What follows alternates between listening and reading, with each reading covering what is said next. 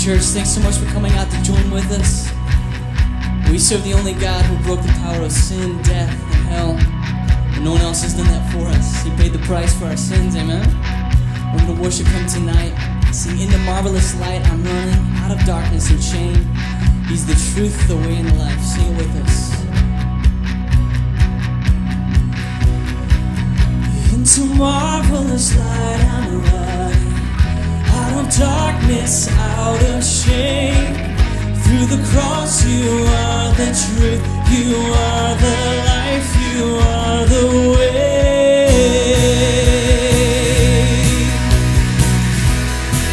Sing, I once was fatherless, I once was fatherless, a stranger with no hope. Your kindness awakened me from my sleep. Your love, it beckons deeply, a call to come and die.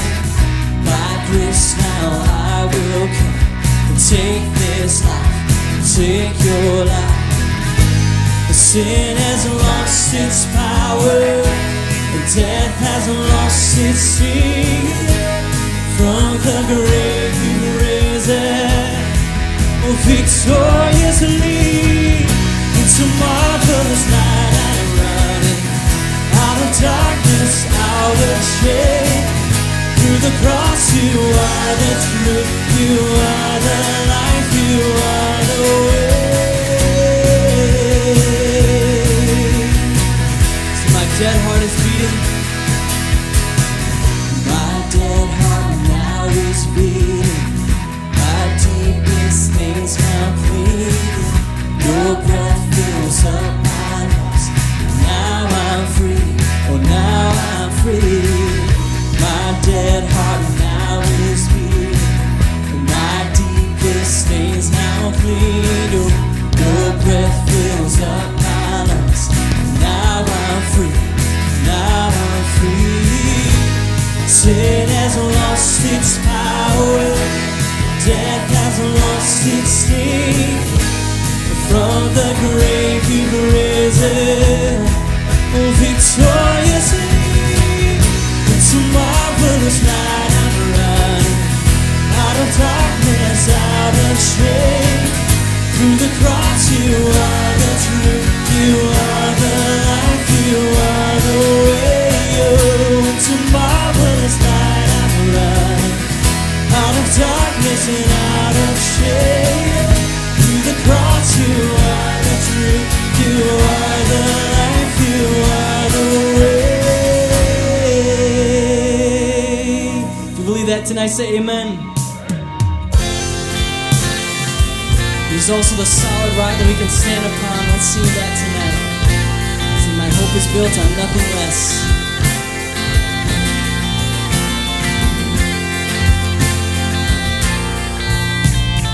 Hope is built on nothing less than Jesus' blood and righteousness. Oh, I dare not trust the sweetest frame, but wholly lean on Jesus' name. So when darkness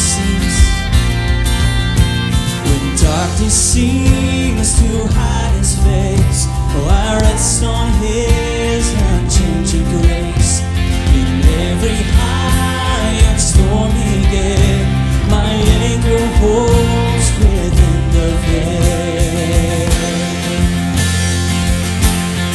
Oh, Christ the solid rock I stand, all other ground is sinking sand, all other ground is sinking sand.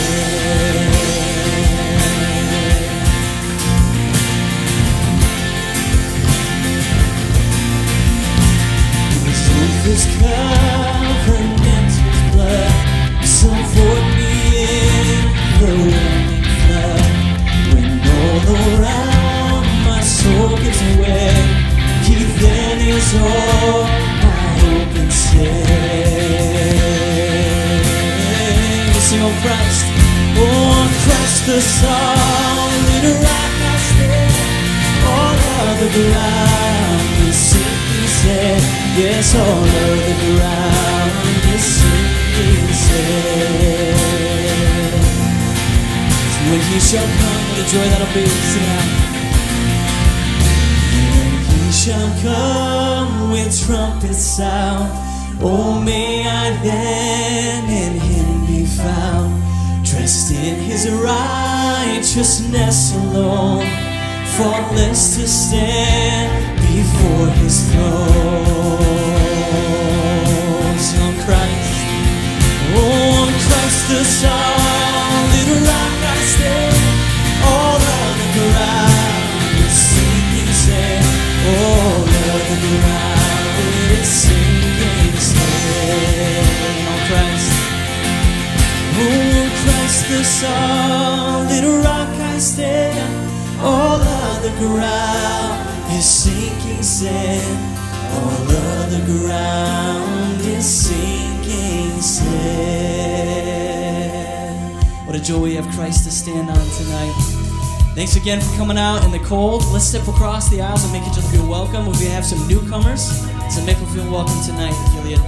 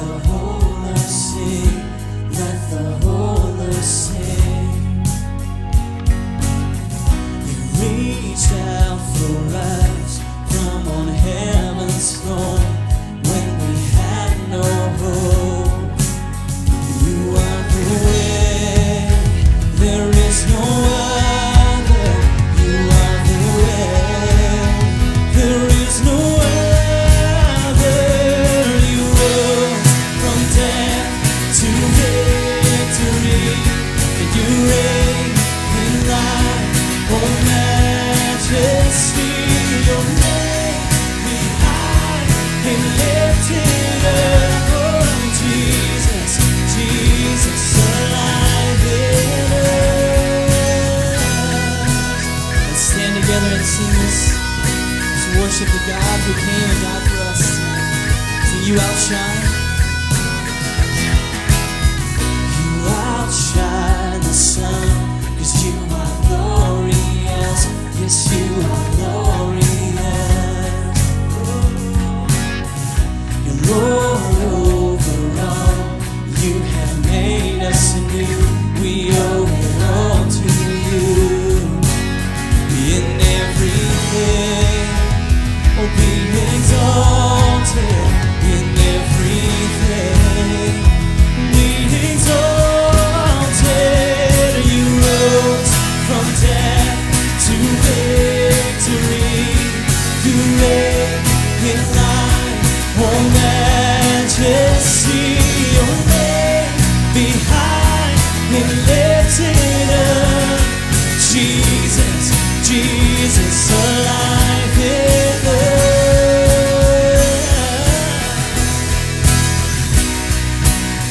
Let's sing about the victory that we have in Jesus. Sing, the enemy is under your feet.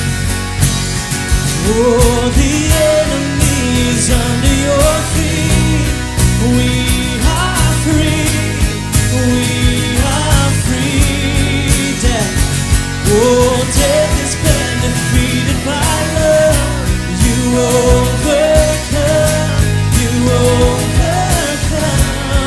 Oh, the enemy is under your feet.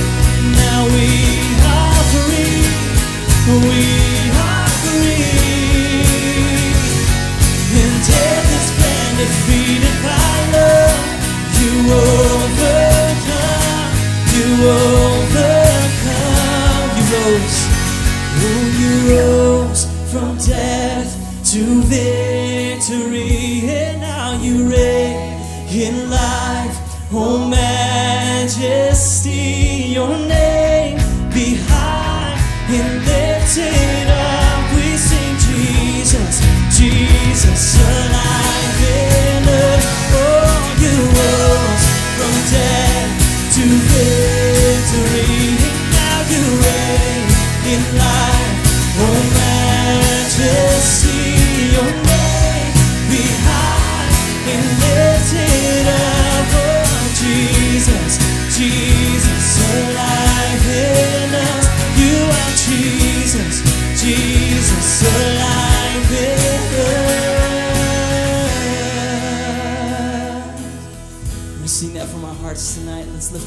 sing you rose from death to victory. Oh, you rose from death to victory.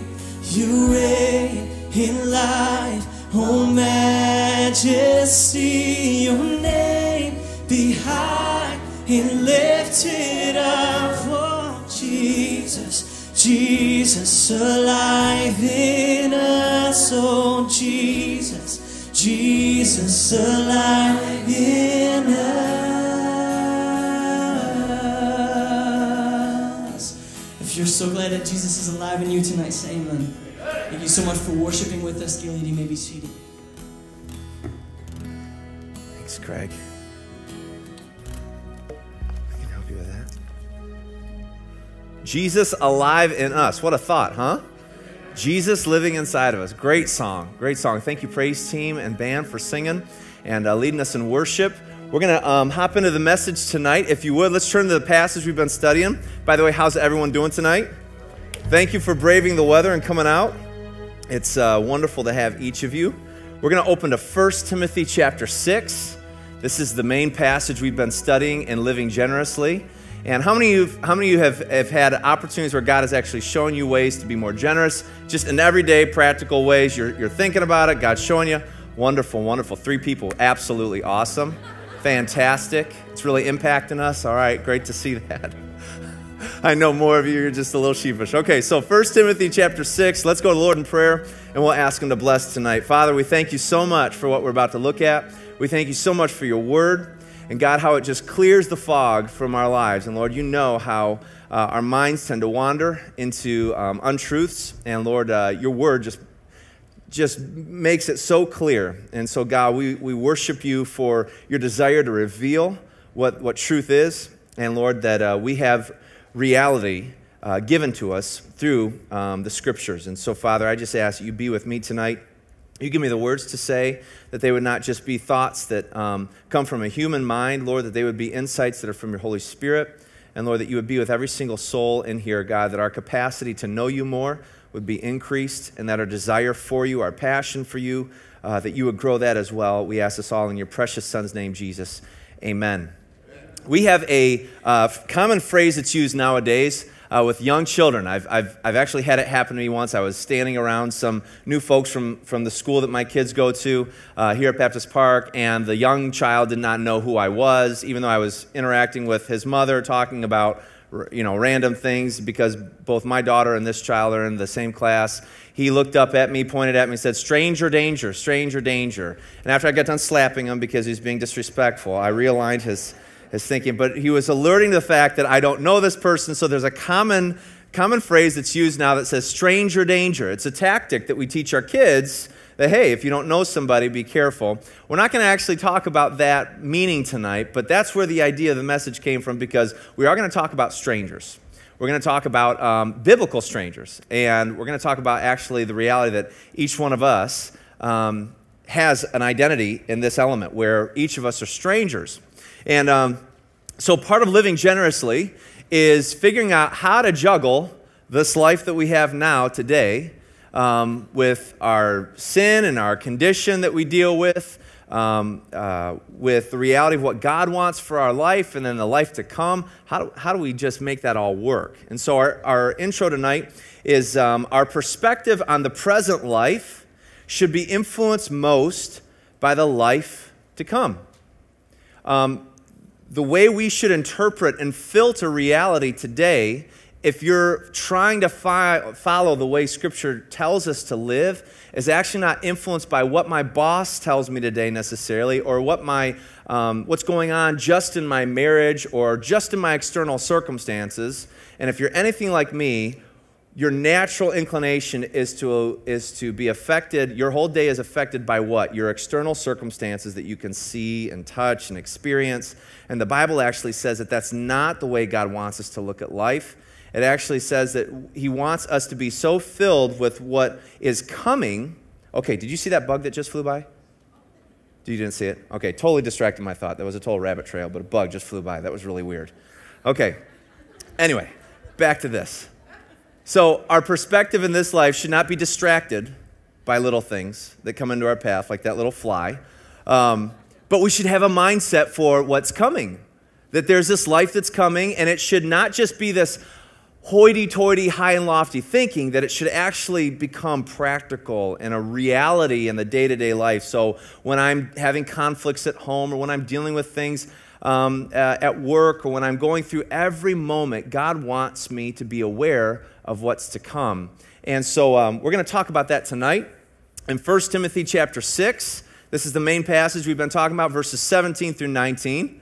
A verse starts in 17. Instruct those who are rich in the, say these two words please, in the present age, not to be arrogant or to set their hope, like what you're putting your confidence in, on the uncertainty of wealth, but on God, who richly provides us with all things to enjoy. And instruct them to do what is good, to be rich in good works, to be generous, willing to share, storing up for themselves a good reserve for the, and then let's say this phrase together, ready? Age to come, so that they may take hold of life that is real. Take hold of life that is real. So Paul is writing to young Timothy, a pastor, and he's saying, listen, here's what I want you to teach the people with means in your church, that they can't put their confidence in their status here on this earth. And so he says, what I want you to do is actually pull away from what you think you are in this life and focus more on what? The life to come. That's what Paul's saying here. So don't let your money or let your talent or let your ability or your great skills at work be what you're putting your confidence in. You could go on through the list. Let it rely solely on your relationship with God. That's where your confidence should come from. And then when you do that, this life starts to take on a totally different meaning and purpose. Like everything changes.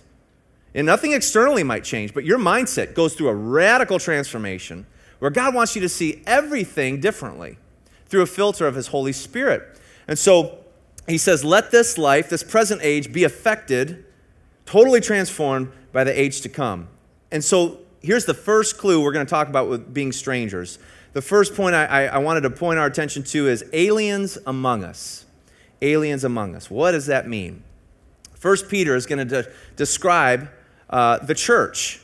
And this is the first verse of his book, 1 Peter, chapter 1, verse 1. And look how he addresses the church scattered throughout Turkey. He says, Peter, an apostle of Jesus Christ, to those who reside as aliens, scattered throughout Pontus, Galatia, Cappadocia, Asia, Bithynia, who are chosen. In another passage in 1 Peter, he writes, Beloved, meaning the church, I urge you as aliens and strangers to abstain from fleshly lusts which wage war against the soul. Now that's just a little verse, but it is so full of truth. Let's dissect it just a little bit. First thing, he says, I'm really urging you to listen to what I'm about to tell you. So he's very, very interested in the church reading this part of his letter over and over, letting it sink in. He says, I urge you to do what? To remember your identity. What's your identity? You're an alien.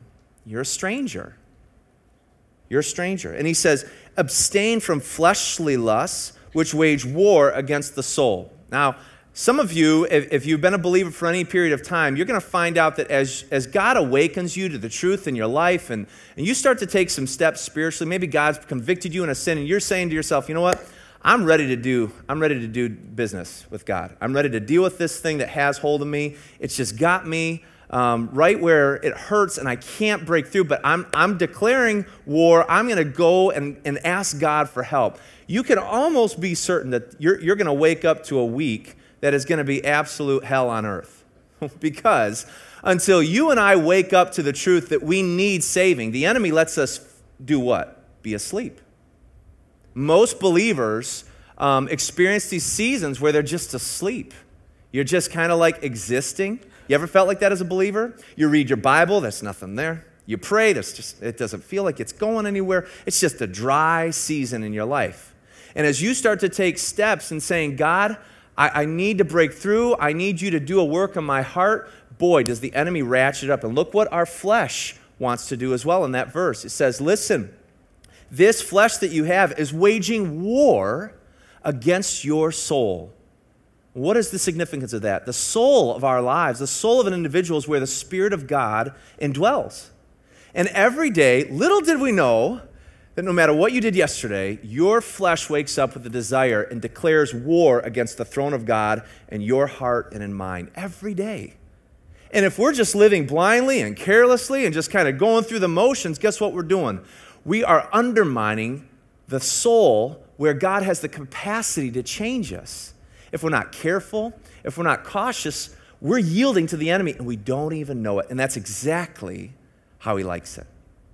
See, it's sober Christians who are awake and alert that the enemy hates. And so he turns up the heat. But if you're not having any heat in your life, there might be a chance where the enemy's looking at you going, I don't even want to stir the pot because I got him right where I want him.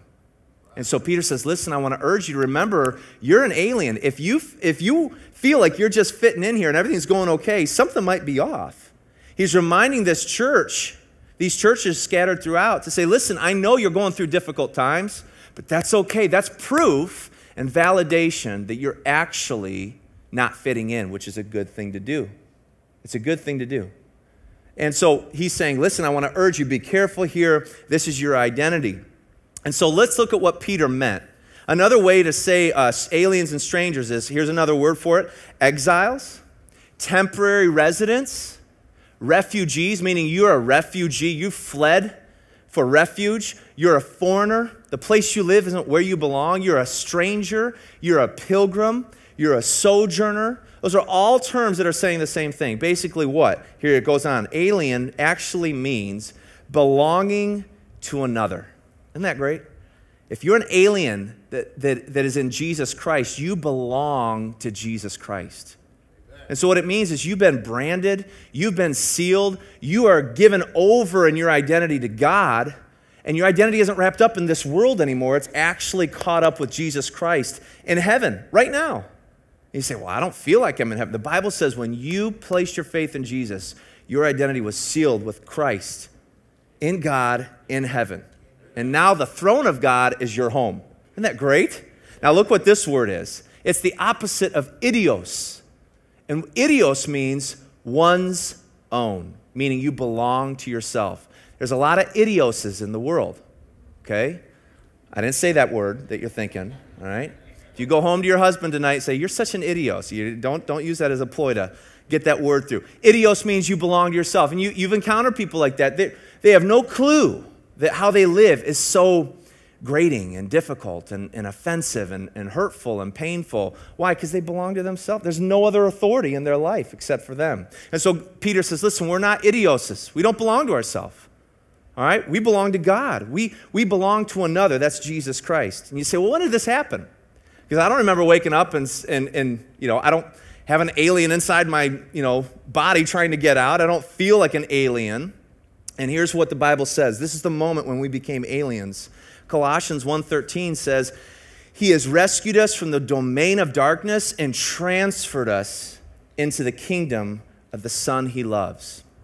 2 Corinthians says, therefore, this is my grandpa's favorite verse, if anyone is in Christ, he is a new creation. Old things have passed away, and look, new things have come. And one of that new things is an identity. Your identity, you went from being a citizen of this world before Christ and having your feet firmly planted in the way it thinks about life and yourself and your rights and your direction of your life and how you deserve this and you deserve that and I deserve. All of that was traded away because you became a citizen of God's kingdom. Jesus transferred us from the domain of darkness where everyone is an idios. They're their own. They belong to themselves. And God said, now you, Jack, and you, Gilead, you are mine. You belong to me. You are children. You are sons and daughters of the living God. That's what our identity is now. And sometimes, if you're like me, you don't wake up and go, that's not the first thought that hits your mind. It's more comfortable to be this guy, the idios. Like, I belong to me, right? It's about me, right? God says, no. You've been given over. You're a stranger. You belong to me now. And when we became believers in Christ, when you gave your life to Jesus, you gave away your former life, your former identity, and you said, I'm with you. I'm identifying with you. I belong to you, a new creation. The old things don't work anymore. They don't work anymore. Here's some forget-me-nots. These are just some bullet points I want us to remember about this series on living generously. Forget-me-nots. Let's go through this. Don't forget why we're generous. Because as Christians, we're going to constantly have to deal with this. Why be generous? When the world just passes us by and maybe doesn't even notice our generosity, why even try? How many of you thought like that? You know, why take it when the guy cuts me off on the road? Why can't I show him the one way to heaven sign as I pass by in the other lane, right? Why do I have to abstain? Why do I have to pull back on my impulses? Why do I have to be generous with other people? You ask yourself why, and here's why. It tells us in Ephesians 2:11-13, these are great verses. It says, don't forget that you Gentiles, who's Gentiles? You and me. We're outside of the Jewish nationality, used to be outsiders. You were called uncircumcised heathens by the Jews, who were proud of their circumcision. And even though it affected only their bodies and not their hearts, they were still proud of it. In those days, you were living apart from Christ. You were excluded, now here we go, ready? From citizenship among the people of Israel, and you did not know the covenant promises God had made to them. You were so way on the other side of what God had for your life. This is where we came from. You lived in this world without God and without hope. Man, you remember that when you were an unbeliever? No hope. Like, what do you do with your sin? What do I do with this guilt? What do I do with this stuff inside that I can't deal with? Where's my hope at? Isn't the world starving for hope? There is like nothing hopeful. Watch the news. You're going to find hope on the news? It's depressing. And so we have all this swirling around us, and somehow, some way, God says, but I still want you to not be idioses. I want you to belong to me. And he says, you were far from God without hope, but now, look at this church, but now you've been united with Christ Jesus. Once you were far away from God, but now you've been brought near to him through the blood of Jesus Christ. Now those verses, you and I would stand, it would do us well to just memorize that and go through it every single day. Because if you're like me, you're going to wake up and you're going to get this chip on your shoulder. You're going to have this attitude where you're like not quite as tender and flexible as you really, we ought to be towards the Spirit. And these verses remind us of what Jesus has done for us. We were on the outs and God brought us in. And to go over that in your mind every single day is something God constantly wants us to do. That's what the Bible refers to as renewing your mind, right? How do you renew it? You go back to some of the fundamental truths. Man, look where my life would be without Christ. You ever thought about that? You ever have any peers of yours that haven't made the decision about God that you've made, and you see where their life has ended? And we shouldn't stand in judgment of them. We should look at them and go, man, if it wasn't for God's grace, just as unmerited, undeserved favor in my life, I'd be there too. Every one of us has that testimony. And we need to bring that into our memory bank every day. Remind yourself, this is where I belong. I deserve judgment. I deserve God's punishment, but Jesus has graciously poured out love where God could have poured out wrath. And I got to go back there every single day and remind myself of that. I want to show you a picture of what Paul is referencing here. It's the court of Gentiles. And there's I think we have it up there, a picture of a stone, and it has some text on it. And here's what the text says. This was right on the gate of the temple where the Jews would go to worship. And so there was this big fence, like this big gate or wall, and then you would go in, and there would be this outer court. And that court was for you and I. If we were God followers, is what they were called. They were the people who practiced Judaism. You thought God was someone to pursue, and you were looking at the Hebrew God and going, man, I believe in him. There were people who, Jews were missionaries way before the Christians were, and so they were constantly witnessing to people, setting up synagogues. But there was a place for the Jews. There was a place for those uncircumcised heathen, you and I. And it was the outer court of Solomon's temple. And so you were there, and then you would walk through this threshold that only Jews could get through. you and I wouldn't even be allowed to access it. And so they had this stone. When Herod rebuilt the temple, he put these stones out as a warning because he wanted people to take it very seriously. And here's what that stone says: no man of another nation, a Gentile, is to enter within the fence and enclosure around the temple, the inner court. And whoever is caught will have himself to blame, that his death is ensured. So your death will immediately follow. It was a capital crime for you and I as Gentiles to walk into the inner court beyond the Gentile court. It was a capital crime worthy of death in the Jewish faith. You say, wow, Herod was a mean guy. That was actually God's plan. God wrote that law. And he said, listen, this is where the Gentiles can come, but this is where my chosen people are allowed to go. We were not belonging there. We belonged in the outer court. And sometimes when you're a believer, you get a little bit, you get a little bit stagnant with that. You forget that.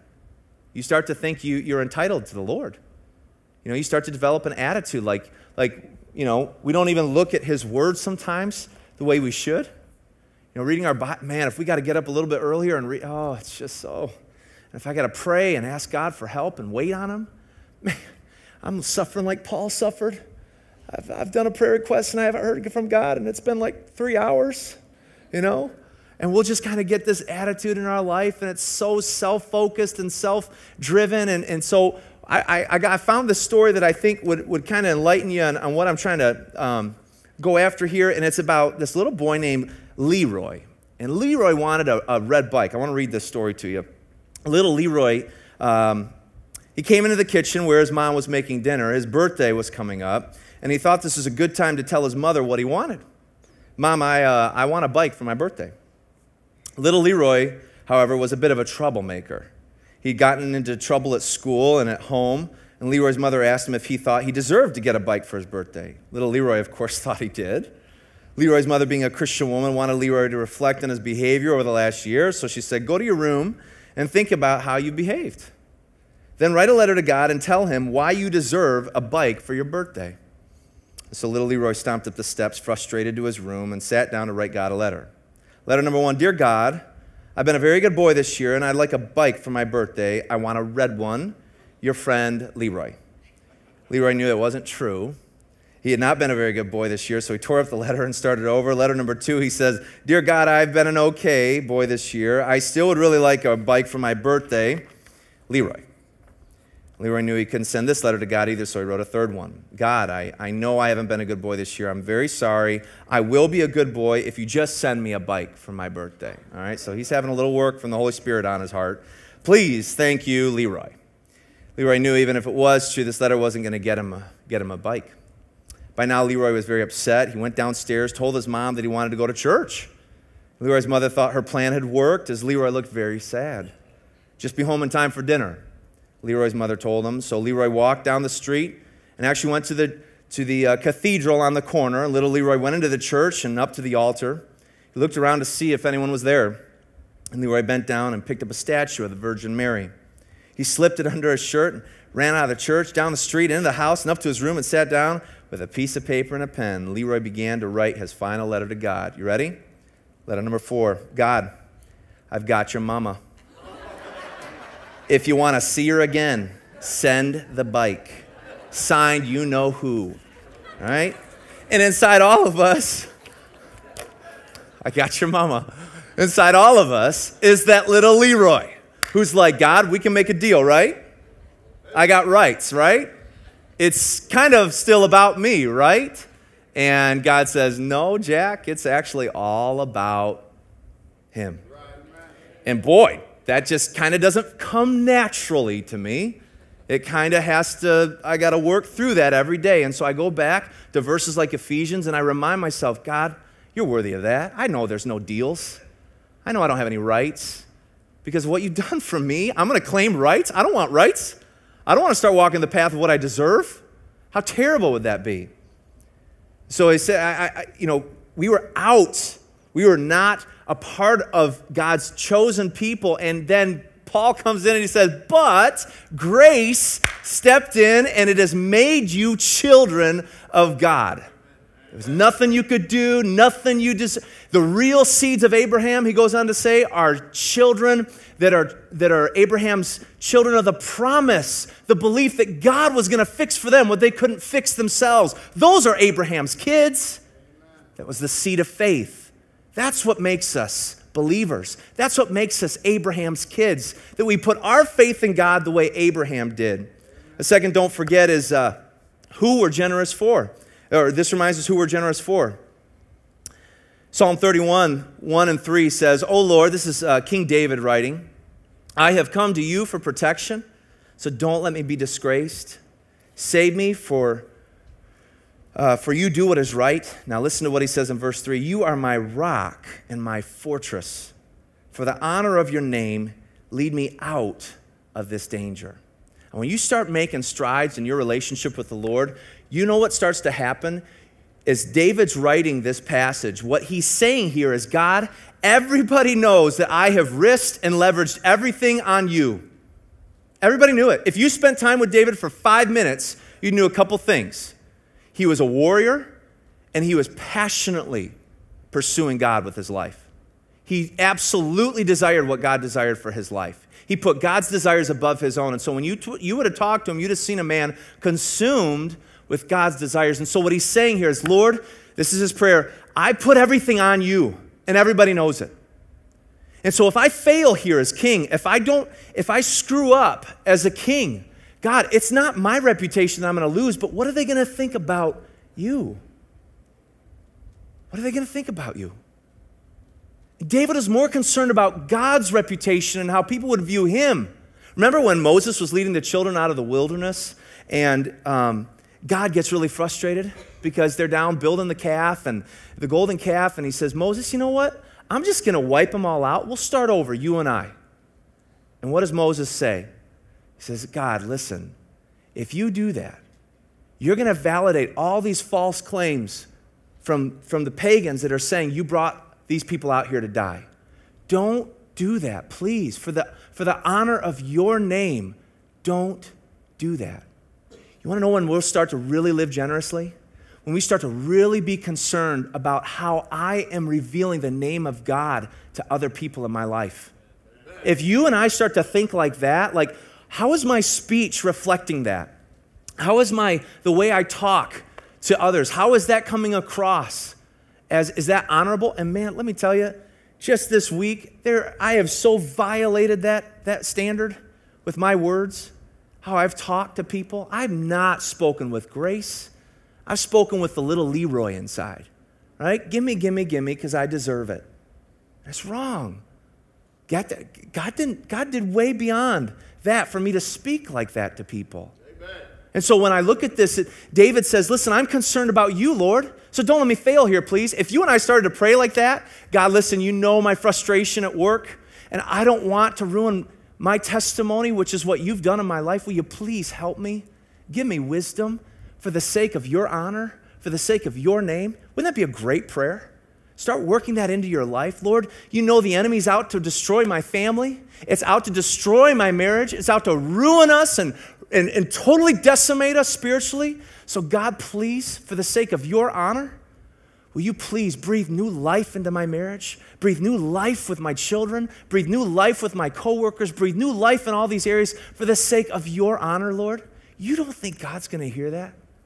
God's going to go, wow, that's a prayer. It's not just about me.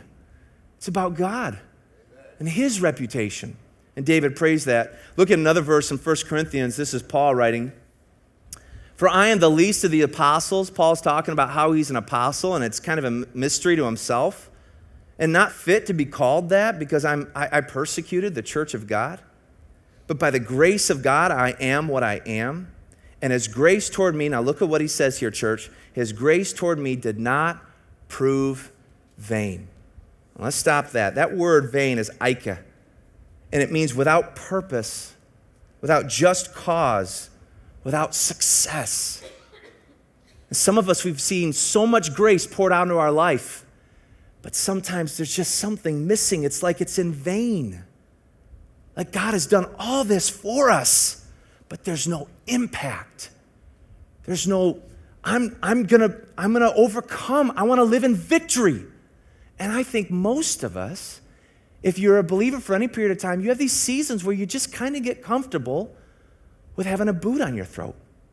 And Paul says, God, please don't let your grace be in vain on me. Don't let it be without results, without success. Let it be real. Let it be true. Let me be victorious in my life so that I can bring you honor. Because what you've done, God, it's mind-blowing. I'm an apostle. This is what Paul's saying. I'm an apostle. I was persecuting the church, and I don't care what you did this week or what you've done in your past. None of you were hunting Christians this week, I don't think. Right? And this is that man. That man wrote over half the New Testament. He says, I can't believe it. God, you have enabled me to let your grace not be done in vain. And it doesn't mean that his grace, like he's not going to heaven. It means it's got impact to his life. It affects him in everyday circumstances, practically. It means something. And what Jesus did on the cross should mean something in everything we do. Everything. It should have impact. Like, you know what? Our marriage can't be like this anymore because Jesus Christ has shown us grace and favor that we couldn't deserve. God, please don't let it be in vain. Man, we start praying like that. God, my heart, let it beat for you. Please don't let it be in vain what you've done for me, because after being a believer for some time, it just starts to become robotic. And Paul says, none of the status quo. God, please fill me with the awareness of your favor, undeserved. And most of us, we shy away from our weaknesses. If you're like me, you shy away from what you struggle with. You don't really bring it out into the light. And Paul says, are you kidding?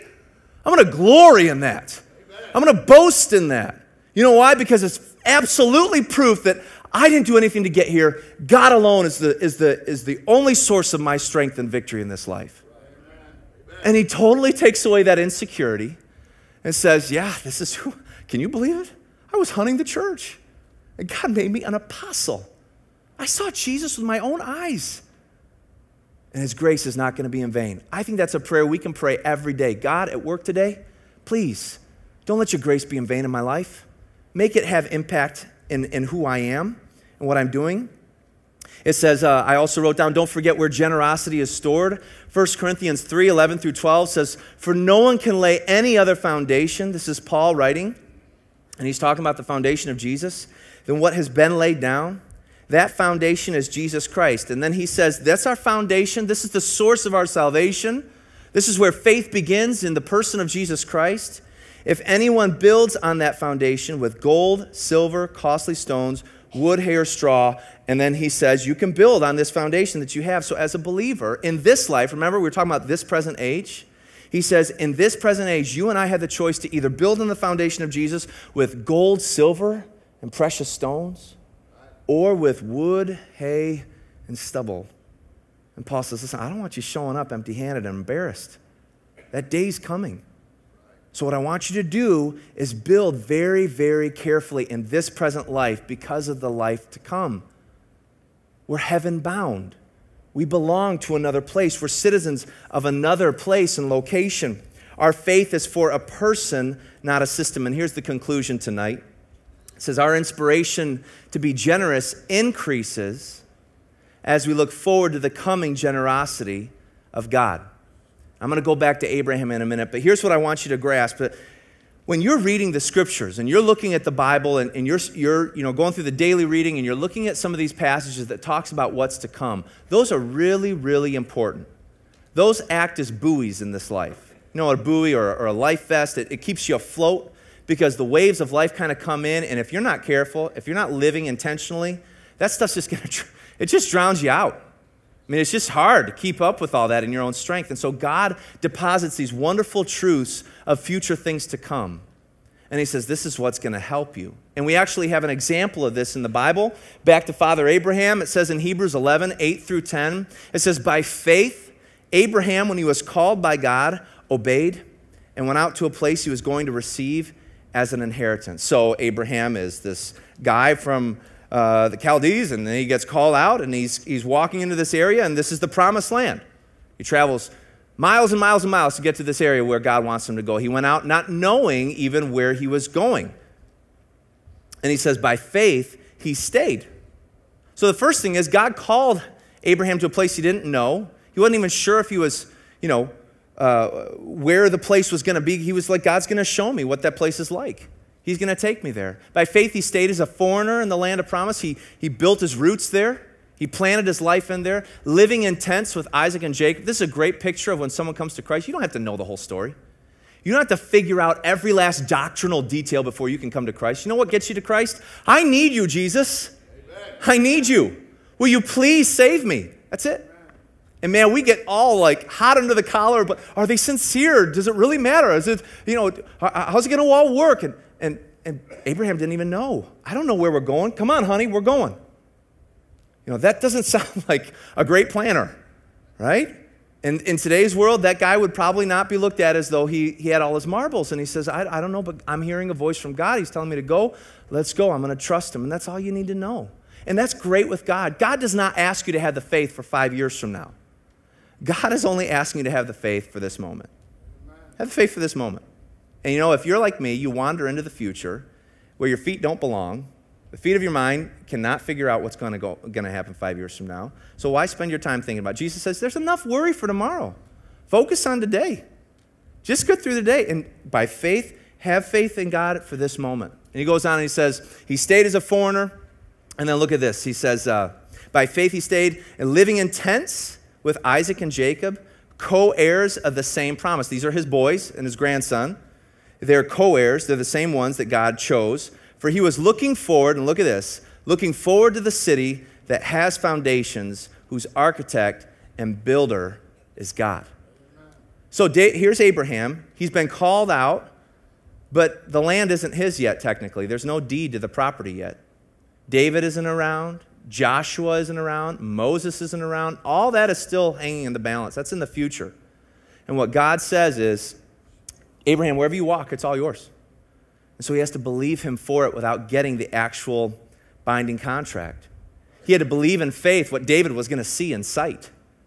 David was going to set up his kingdom in Jerusalem. And he says, you know what sustained him?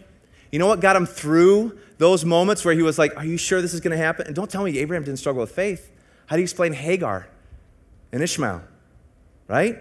That was a little moment of oops, I forgot to put my faith in God. Right? I forgot that it's not by sight, it's by faith. And so he says, I'm looking on, here's how he did it. I'm looking on to the city that is before me. I'm looking on to the city where God is the architect and builder of it. I'm not designing this plan.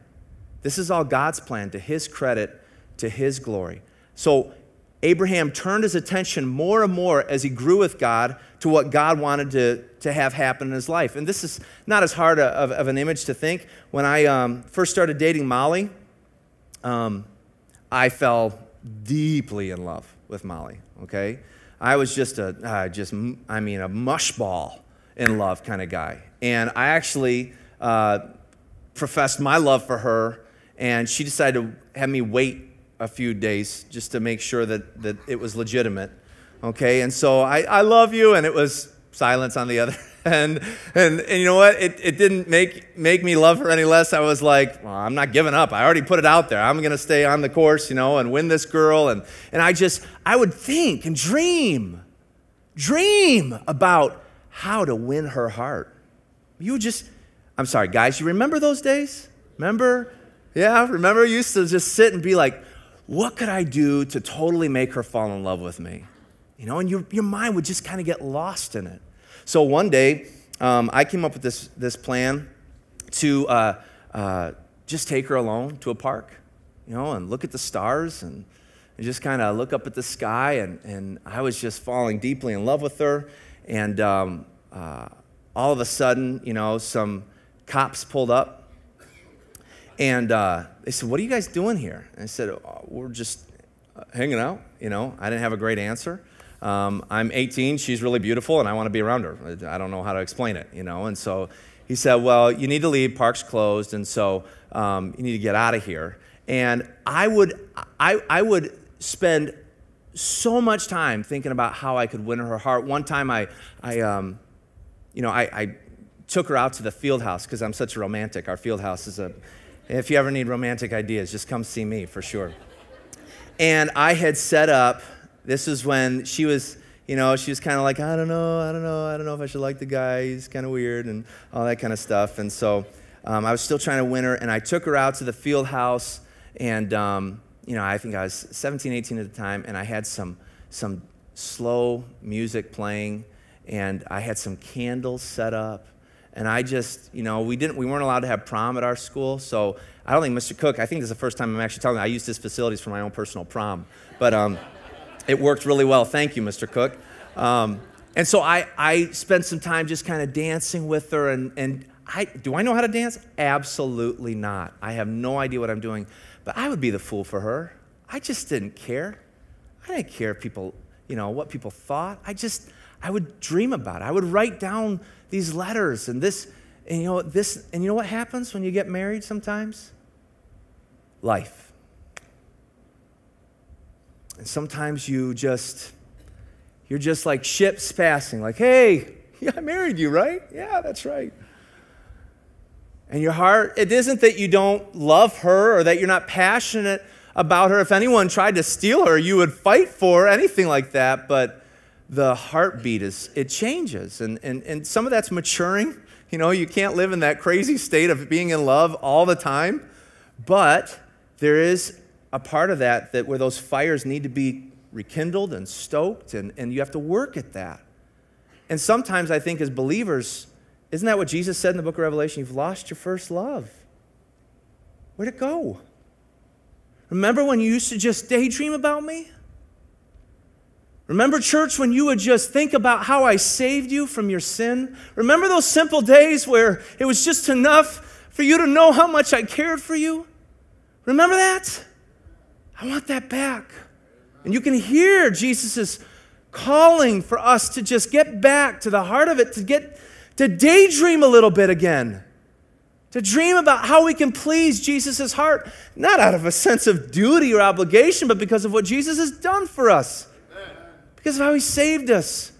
And if you and I aren't careful, we'll have all the right answers, we'll say all the right things, we'll come to all the church services, we'll do all the outward stuff, but there is nothing beating here anymore. It's just motions. And Abraham said, listen, it isn't about this life. I'm a stranger here. I'm not going to fit. I've already resolved it. I'm okay with it now.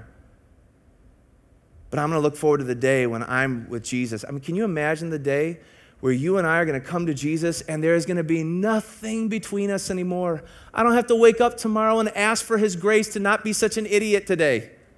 That's going to be awesome. I'm going to be fully known. I'm going to be fully glorified. And everything in me is going to desire him. And you know what? Sometimes we just let a little bit too much we let our minds stew a little bit too much on this world. And we need to step away at times and go, God, man, look what you're going to do. And like Abraham, say, God, I'm pressing on to that. Hagar and Ishmael, that little mishap, that could have haunted Abraham the rest of his life.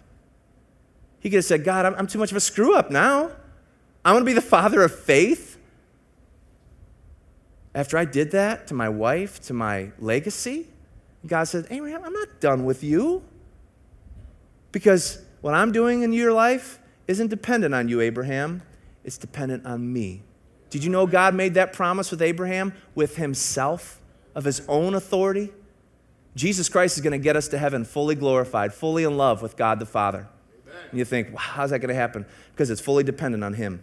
Aren't you glad for that? It's not dependent on your performance as a Christian. Not dependent on how much Bible you read, how much prayers you throw up to heaven. It's solely dependent on the work of Jesus Christ. And God said, it is finished. It's all done. It's perfect. And God loves it. Would you stand to your feet, please? We're going to bow our heads, close our eyes. I want to give you an opportunity.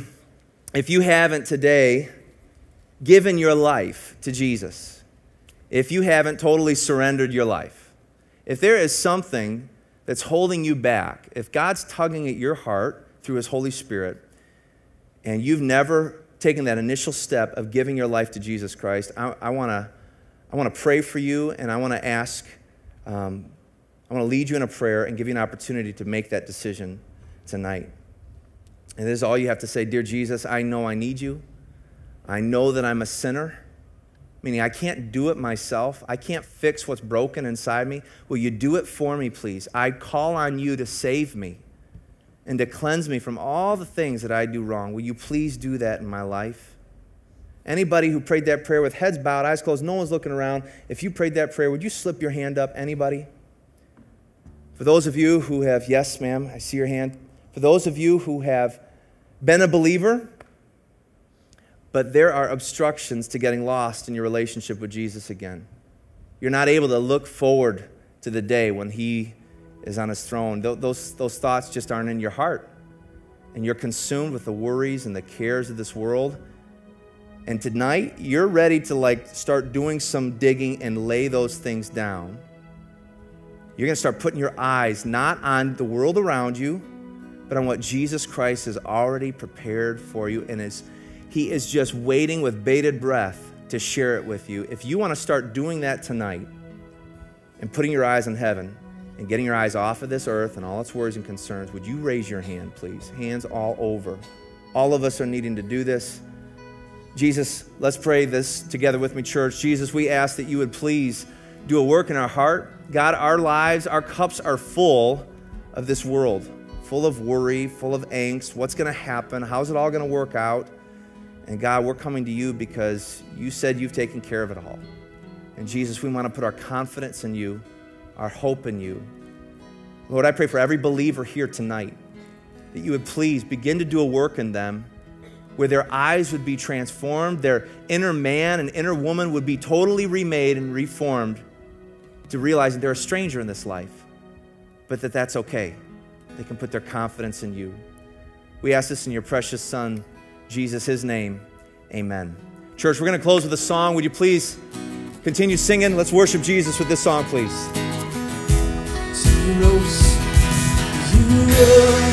from death to victory. You reign in life, oh majesty.